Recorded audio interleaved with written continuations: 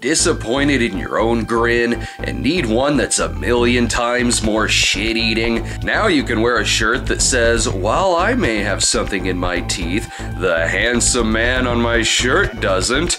Or do you need multiple colors of shit-eating? We've got you covered there too. But if you don't want my slightly deceptive looking face covering your chest, we also got one that's just a logo. Significantly less shit-eating on that one. Pick up yours now at Zazzle.com/TheCinemaSnob. Well, that was fast. I mentioned that I'd spotlight some films considered to be the worst, and 2 episodes in, I'm stuck with an Ed Wood film. Wood, in case you didn't know, is often called the worst director of all time. And I'm inclined to agree, not because I've actually seen any of his films, but because I'm told that I'm supposed to hate him. One of his most notorious films, in a filmography of nothing but notorious films, is Glen or Glenda, a 1953 docudrama produced by George Weiss, who commissioned a low-budget exploitation film to capitalize on Christine Jorgensen, one of the first major cases in sex reassignment surgery. Writer-director Ed Wood was hired as a director due to his own transvestism, and with Wood starring in the title role of Glen or Glenda, the film not only serves as a pseudo-biographical film, but is also very progressive for the time, with its themes dealing in pro-tolerance of the trans community. It's also batshit fucking insane! Told in a very non-linear fashion, the film's narrative jumps all over the place, at times having a narrator, and at other times having a strung-out Bela Lugosi playing a scientist who talks about, I don't know what he's talking about, but it has nothing to do with the movie. While Wood's contribution to the film was certainly genuine, the producer pushed the more taboo aspects of the movie in marketing it to drive in teenage audiences, especially with posters that emphasize the movie deals in sex. Big lettered sex twice on the poster, followed by an exclamation point. I'm not sure if that's Glen or Glenda, so I'm just gonna guess it's Salon Kitty. I'm sure there's a lot you can say about a movie that you can watch for free on its own Wikipedia article, so let's dive into the amazing world of Edward D. Wood, Jr.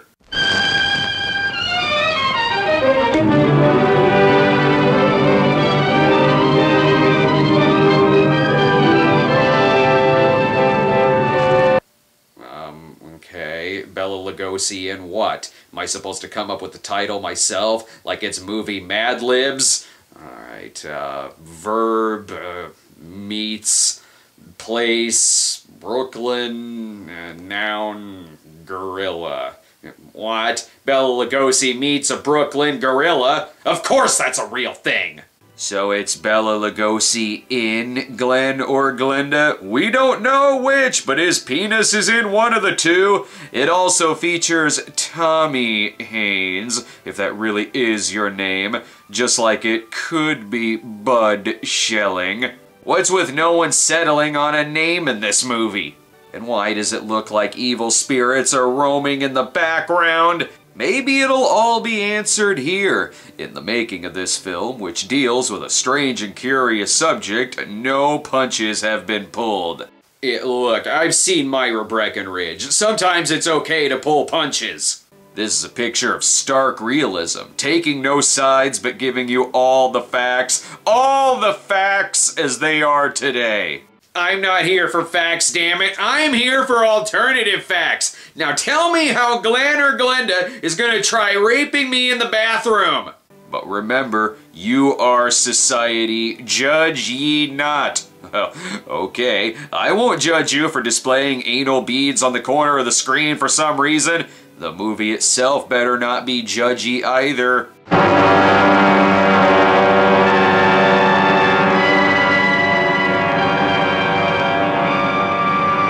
Well, the music seems to be judging him. I just met him. Why is the soundtrack telling me to be scared? And when is he gonna sell me some Count Chocula? Man's constant groping of things unknown.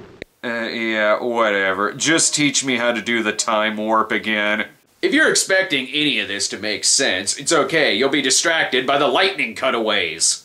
But most are not new to the signs of the ages. Hey, you mind keeping it down with the lightning effects? We're trying to tell a story here. Plus, he's just gotten his chemistry set from The Sims. Huh. Oh.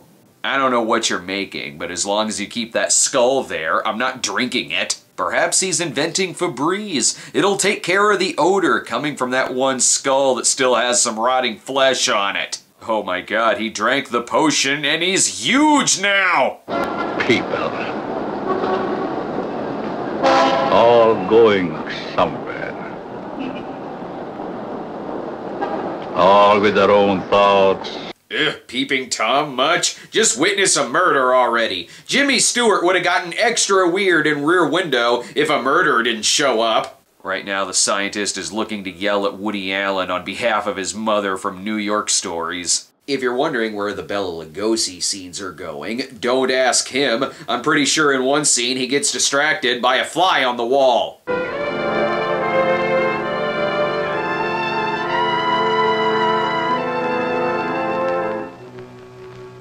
I want to know the size of the dragon that he thinks he's looking at. We now see the sad case of Patrick, who committed suicide over being arrested for wearing women's clothing.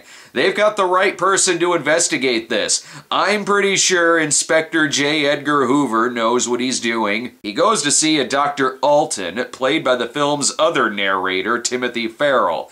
Inspector Warren is left confused and rattled by this newest case. Perhaps the doctor can help. From policeman to inspector, 20 years of it. I guess I've seen everything there is for a policeman to see. Yet I wonder if we ever stop learning.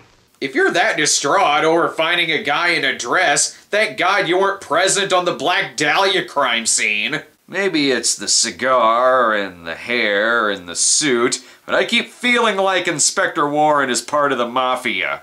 The inspector wonders what could have been done to prevent the suicide, and then Dr. Alton goes into story mode. You're referring to the suicide of the transvestite? If that's the word you men of medical science use for a man who wears woman's clothing, yes. Yes, in cold, technical language, that's the word. Well, hang on. First use it in a sentence, and if no one complains to you on Tumblr, then it's okay. Dr. Alton has his own issues. He's secretly wondering how he can become a horse. Until then, he'll just keep wearing those ties. And he'll get extra serious when he tells us about Glen or Glenda. I'd like to hear the story to the fullest. Only the infinity of the depths of a man's mind can really tell the story.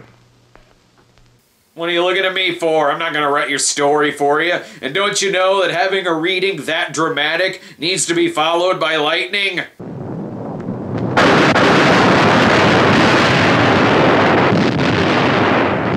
And then God created a narrative. I certainly hope so. This movie needs one! A young man, though he is, speaks the words of the All-Wise. What the hell is he talking about? Oh, so much for that narrative. I guess God rested on this day. The story is begun. When they said inject some electricity into this movie, they didn't simply mean lightning cutaways. Newspapers all over the country are shocked about sex changes and cross-dressing. Hard to believe how times have changed. Yeah, there's the whole bathroom issue, but that's clearly nothing compared to whether or not Bob Revere can put up his Christmas lights. We get some flashbacks talking about how fear of progress has always existed in the world's dumbest people. Airplanes, Why, it's against the Creator's will. If the Creator wanted us to fly, He'd have given us wings. Whoever is saying that shouldn't leave the house, because I'm pretty sure they'd choke to death on air. And did that plane just take a shit? Automobiles, bad. They scare the hosses. If the Creator had meant for us to roll around the countryside, we'd have been born with wheels. Well, I guess having brains didn't make the Scarecrow much smarter after all. It's okay, though. They have the Lord on their side. If the Creator had meant us to be boys, we certainly would have been born boys. If the Creator had meant us to be born girls, we certainly would have been born girls. You know, by that logic, technically we shouldn't be wearing clothes at all. The hardest part for Glenda is all the people on the street who keep confusing him for Mamie Van Doren.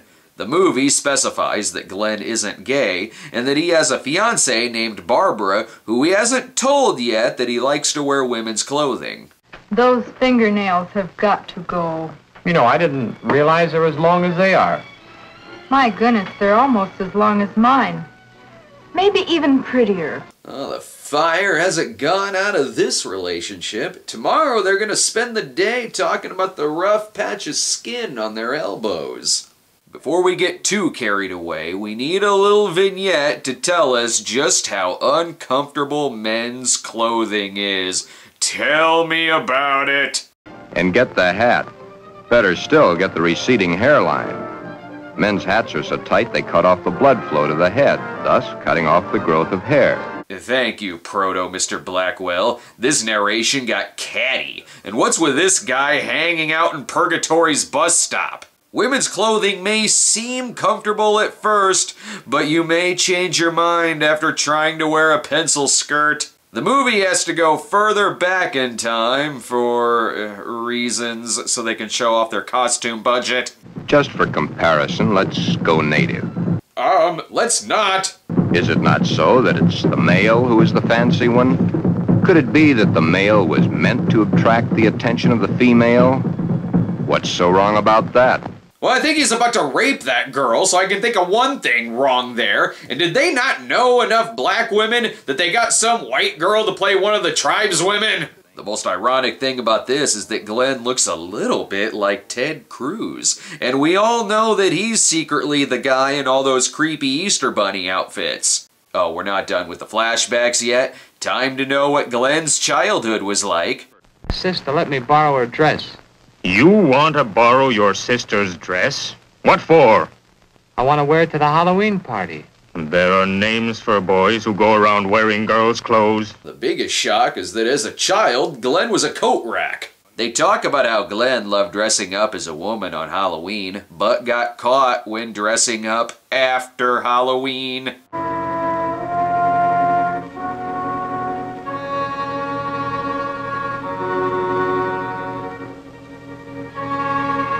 You've heard of the pillar of salt. Well, one look at Glenda, you'll turn into a water cooler. Glen's sister doesn't know what to think of this, but the narration certainly does. Would you be surprised a rough, tough individual was wearing pink satin undies under his rough exterior clothing?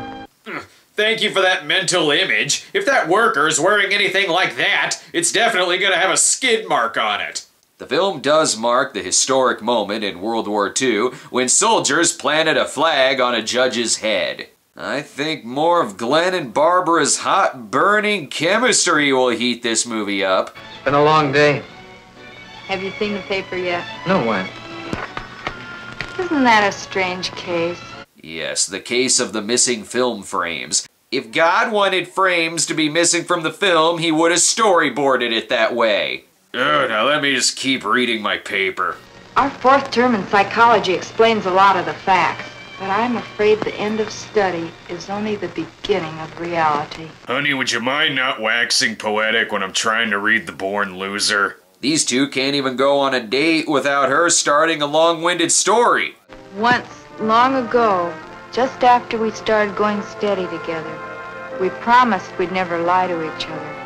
Are we gonna start now, just because we're engaged to be married? Darling, I'm gonna be perfectly honest with you. Please lay off the Valium. But don't take whatever drugs the editors of this film are on. Hold the string! Hold the string! A mistake is made. So, did someone get your order of buffalo wings wrong? The fuck was that about? Could someone please say something relevant to this story? Should he tell Barbara of his Glenda now, before the wedding, or hit her between the eyes with it after? God damn it, 1950s, stop punching women in the eyes! Just communicate with them! I think Glen's biggest problem is that there seems to be only one clothing store in this town, and it may be located in the center of hell. You can see how sheer the material really is.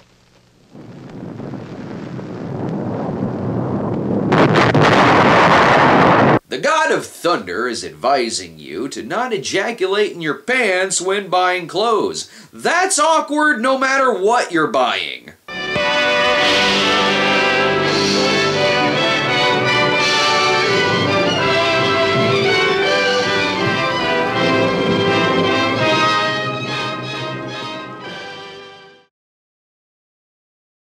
Sometimes I can't tell if the narrator exists on its own, or if it's the voice of inanimate objects. How can a guy be normal and go and do a thing like that to himself?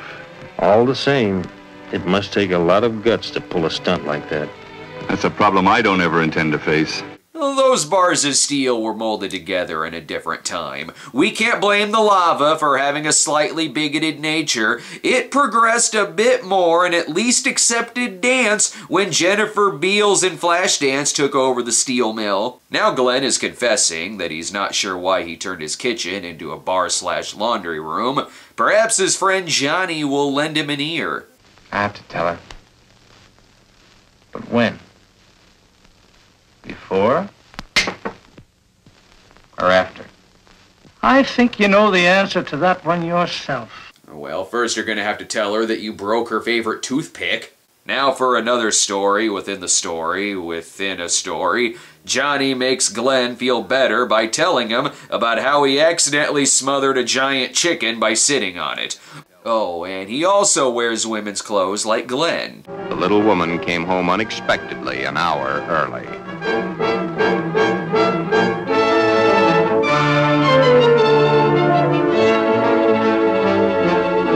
Now that's the look of a woman who is looking for any excuse to get divorced. Johnny is a very selfish lover.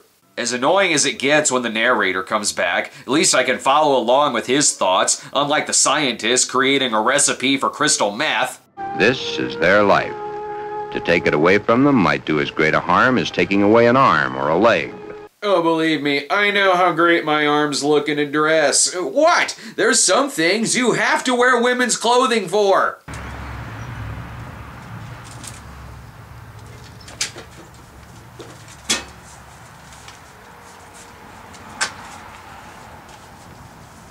It's a dingy-dingy-doo-dah morning. Dingy-dingy-doo-dah morning. Morning, morning, doo-dah morning. It severely cuts down on the small talk with the mailman, especially when I need to bend over to pick up a letter I dropped. But Glen is finally working up the courage to tell Barbara. Glen, what's the matter? Huh? All of a sudden, you seem 1,000 miles off. He's having trouble breaking it to her that she's actually a robot. Maybe he should tap out and have the narrator explain things. Beware, beware, beware of the big green dragon that sits on your doorstep. Okay, never mind. Bella is talking to his imaginary friend, Puff the Magic Dragon. He eats little boys. What? What are you talking about? There's no cannibalism in this film, and there's certainly no children being eaten. Do you need to report a crime that you witnessed? I would say it gets less weird when it cuts away from Bella, but it really doesn't. Oh, right. This is the day they all accidentally drank from Bella's coffee cup. Oh, and a giant tree fell on the lead actress. Now Glen turns into his superhero alter ego, Wall Street Man. Soon we see a wedding scene. Don't know how this could get weird.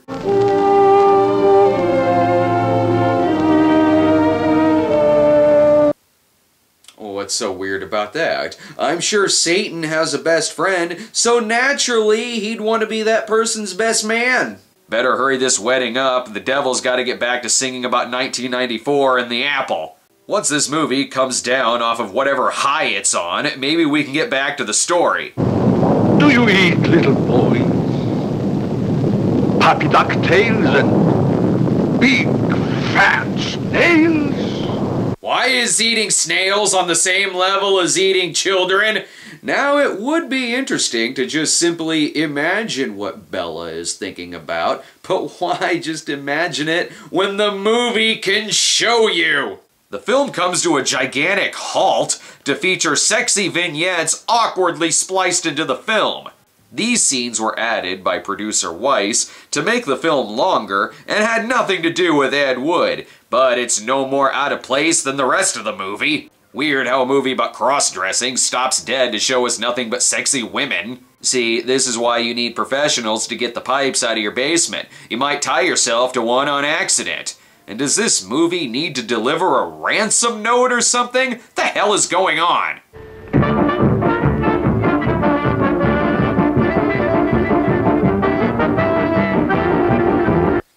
Grandma, why were girls' slumber parties so weird back in your time?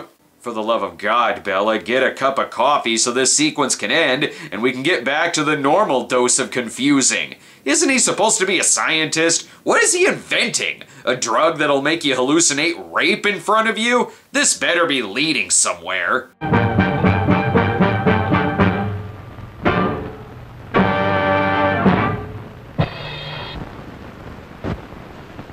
Oh good, now that he's sobered up, even he doesn't know what that sequence was all about. Can we get back to this movie being normal? I'm a girl. I'm not. You're a boy. A puppy dog tail. Ha, ha, ha. Okay, well, the movie's never going to be normal, but at least it's back to being weird within its own narrative. Why is this turning into the last scene from Maniac? Did Ed Wood murder all these people and now their spirits are haunting him? I can't say I regret seeing the burlesque show production of The Elephant Man, but I didn't cry nearly as much in the David Lynch version. If I'm guessing right, she is secretly Satan, and according to the chalkboard, he's being taught about boats and trees and everything nice. That's not what created the Powerpuff Girls. I see the screenwriter is having the same nervous breakdown as Pia Zadora from The Lonely Lady. Stop inviting transparent hands into your head. That's what causes writer's block and gets you to say lines like this. Beware. Beware of the big green dragon that sits on your doorstep. He eats little boys. It didn't make any sense when Bela Lugosi said it, and it makes even less sense with Satan saying it. No one is threatening to eat little boys! Alright, once upon a time, this was about Glen coming clean to his fiancée. Glenn has decided to tell Barbara of his dual personality. To tell her of the nighties and negligees, the sweaters and skirts. We needed the ending from Last House on Dead End Street to help us come up with this conclusion. Is he gonna tell her he also doesn't eat children, even though she didn't ask?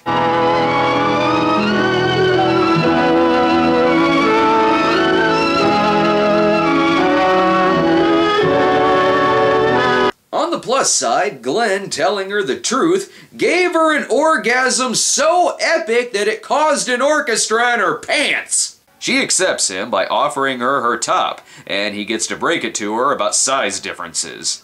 Is that the end of the story? Not quite. I'll get back to it in a minute.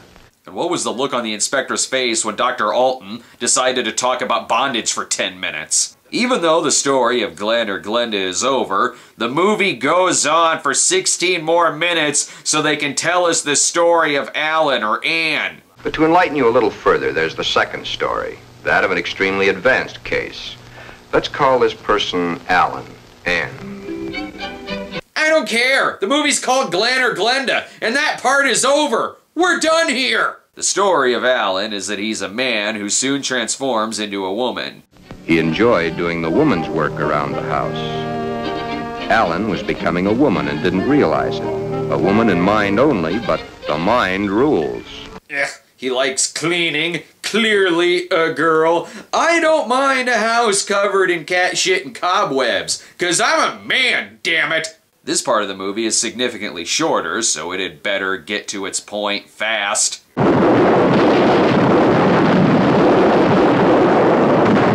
I think I know the story of Alan or Ann. It's a movie that likes dressing up like war stock footage.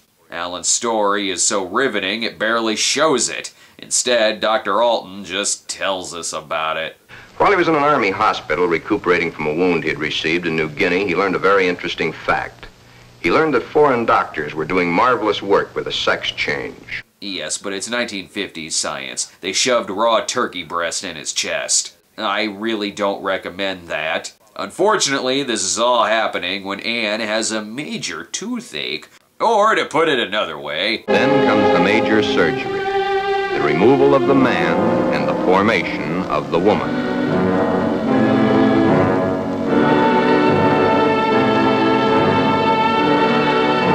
And then you have to start working as Bela Lugosi's male servant, as willed by God himself. The road to becoming a woman doesn't end with surgery, though. Alan had all his life acted the part of the woman. Now he is that woman and must learn how it's done. After 1,000 repeat viewings of What Women Want, Anne now thinks she's gotten it all down. And now creepy guys on the street are way more inclined to check out your ass. Has the inspector gotten the point yet? Then you believe that the Glen of the first story should have the sex change? In Glen's case, no. No, indeed. Glen would never be happy with a sex change. Sir, shouldn't you be investigating that suicide from earlier? Now we get to see Dr. Alton tell Glen and Barbara the exact same story about Alan. Almost like we didn't need the inspector here. Anne was a pseudo-hermaphrodite. Even though one of the sexes was imperfect, she had the organs and the characteristics of both the male and female. I just saw you tell this story. Mix it up by giving Glen some questionable advice. Then you think I can kill this second character by transferring her qualities to Barbara? Exactly. It's up to you, Barbara. You must take the place, give the love, and accept the facts that Glenda has always accepted. That all sounds difficult. I'm gonna keep wearing minks whenever I want. So even though it's a movie about tolerance, by the end it's all about getting Glen to change for his fiancée. I love Glen. I'll do everything I can to make him happy. Except anal. And what's the advice that got him to ward off women's clothing? Glenda begins to disappear forever from Glen. Glen has found his mother, his little sister, his wife, and his Glenda all in one lovely package. That is not a happy conclusion. He just fucked that guy up royal. His marriage is now incestuous. Good, we can wrap things up. If this is the end of the movie, why is he still reading from the beginning of that book? Okay, it's the last line of the movie, so time to know what the moral of the story is. Oh, snips and snails and puppy dog tails.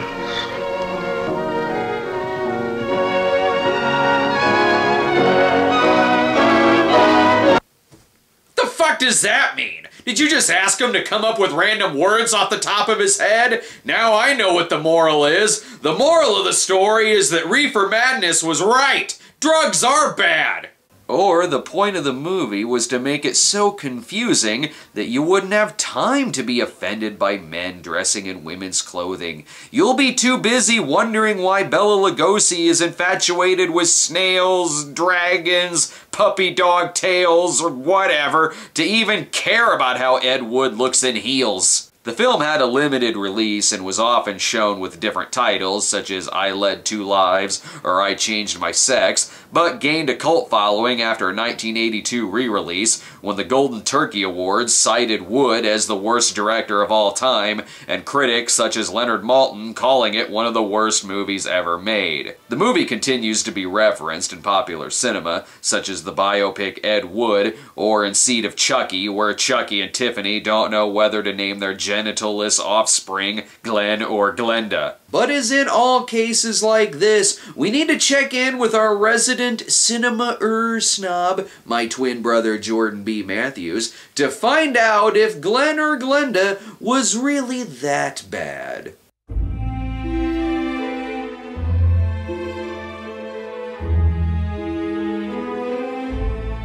The homophobic nature of the era's bygone catastrophe and the stylings of intellectual vampirism on part of science versus nature gives Glen or Glenda the distinct flair of intelligence in pertaining to the conversation of happiness over acceptance versus persecution. Yes, I see what you mean. It is rare to see a 1950s film as progressive as Glen or Glenda, despite its random nature. Right again, as always.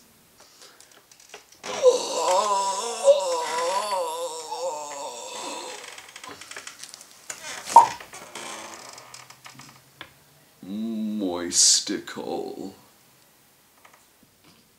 What the fuck? Weren't you bald last time I saw you?